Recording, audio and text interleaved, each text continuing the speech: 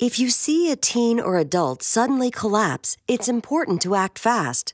Helping to save a life is easier than you might think. Just start hands-only CPR. The first step is to send someone to call your local emergency response number or call it yourself. Then get directly over the victim. Put the heel of one hand in the center of the chest, then put your other hand on top of the first.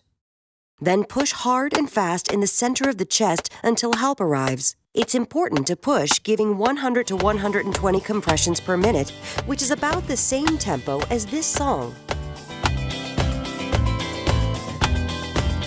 Let's hope you never have to use hands-only CPR. But if you see a teen or adult suddenly collapse, don't be afraid to try it. Remember, call your local emergency number, then push hard and fast in the center of the chest until help arrives. Your actions can help save a life.